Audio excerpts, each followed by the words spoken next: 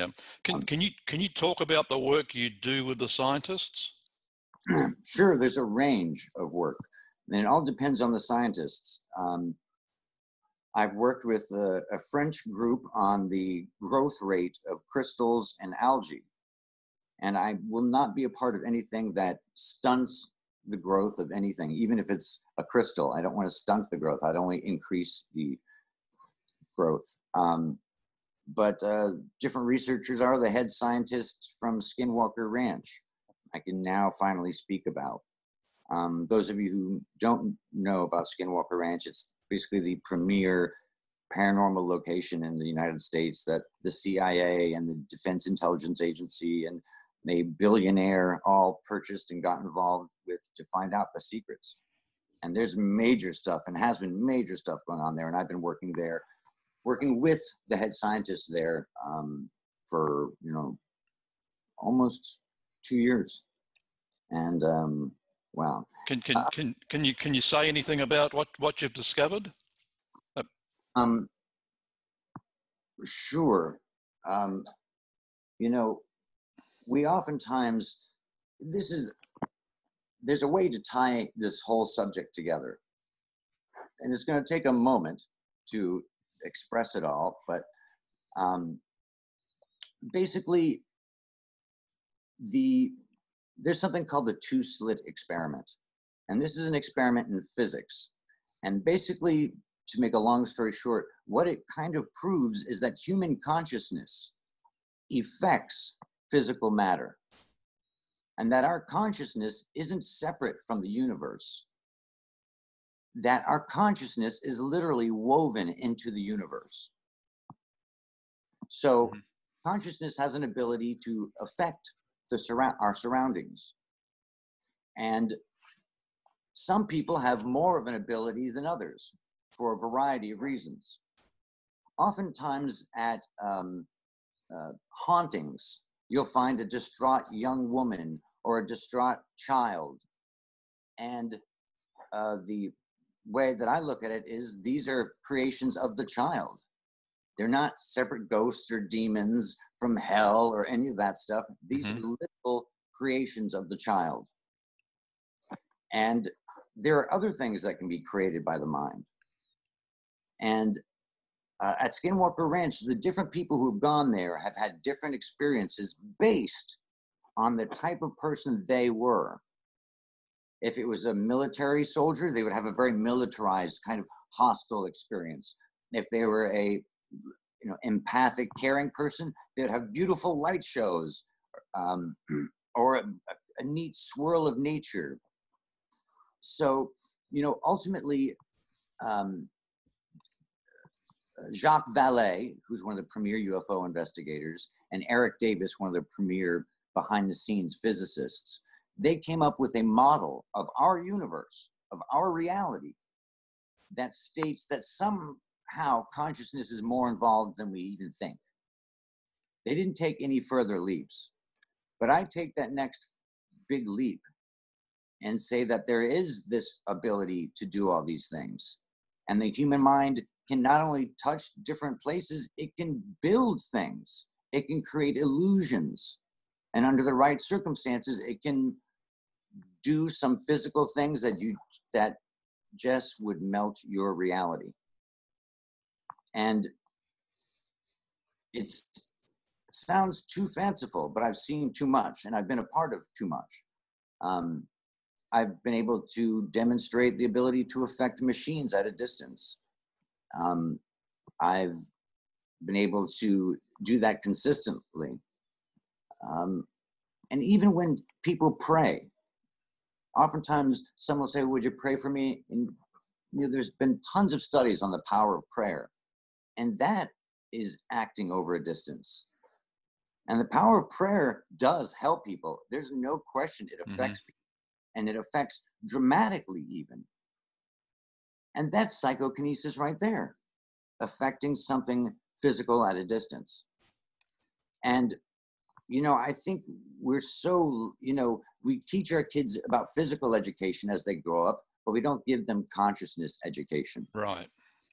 And exploring your consciousness, exploring your abilities and exploring this as a very legitimate subject. Now that, you know, there's people who can repeat these phenomenal events, can do amazing things, and it's repeatable. It helps the scientific world because now they can say, like, oh my gosh, this person can do it and can repeat it. Now we can try a bunch of experiments on it and see if it can go this way or it can go that way. So I've been experimenting everything from doing the crystals to remote viewing distant celestial objects to military, potential military threats, to criminals, to archaeological sites. Mm-hmm. Yeah. Missing kids, all sorts of things. And it's just been such a fun and wonderful exploration.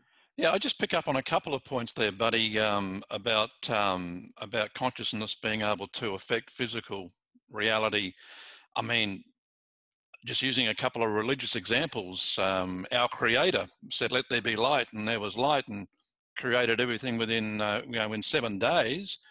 And as far as prayer is concerned, I always believe that you pray from a point that we've already got it instead of asking for it. Mm-hmm. So prayer should be like putting your hand in the cookie jar and taking it because it's already there.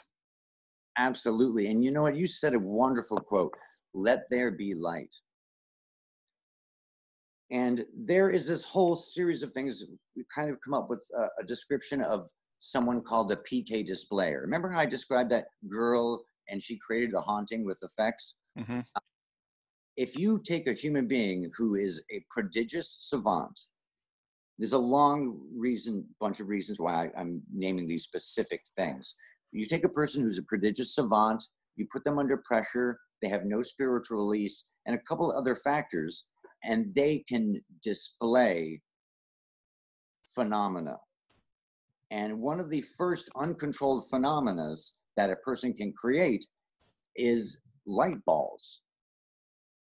Now, there's a lot of famous cases throughout history. Imagine you are on a B-52 bomber on your last mission in World War II. You're in the ball turret, one of the most grim of places to be. Tremendous amount of stress, tremendous amount of pressure. Poof. Foo Fighters. Imagine you're a young girl, one of 3 sisters, and you have a group of people that have come to see a religious experience that you've beckoned them to come see. Poof, Fatima and the dancing lights. You are a nuclear control operator with your key, your finger, literally on the destruct button. Poof, Malmstrom nuclear launch sites, repeatedly visited by UFOs. I could give you case after case just like that, and suddenly it starts to click and make sense. It's very bizarre that this happens.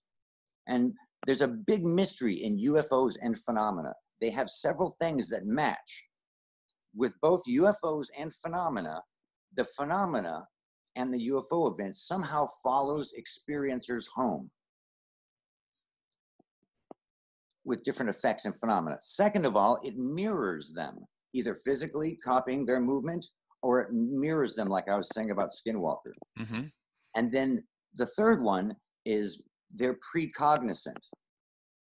The UFOs are somehow know where the fighter pilot's going to go next. Where's their next waypoint?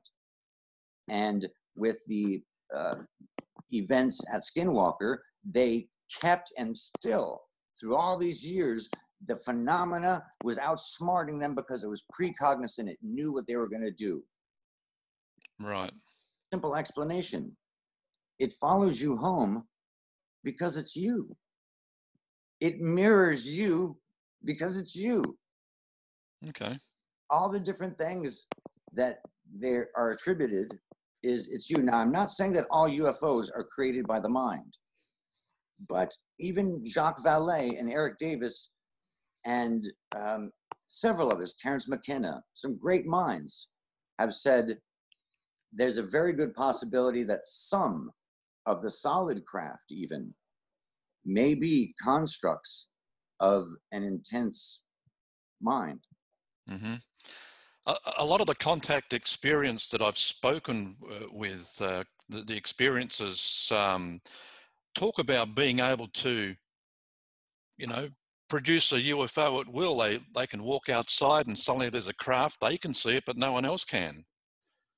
Yeah, and you can even have people who call them.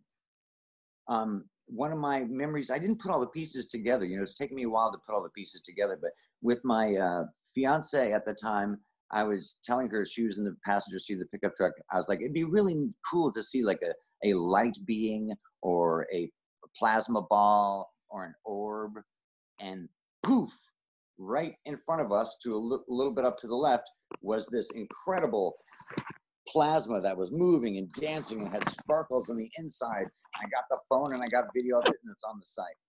And you can zoom in and see. So, you know, for so long, there's been different events that I thought might have been external events. But now I realize perhaps they were internal events.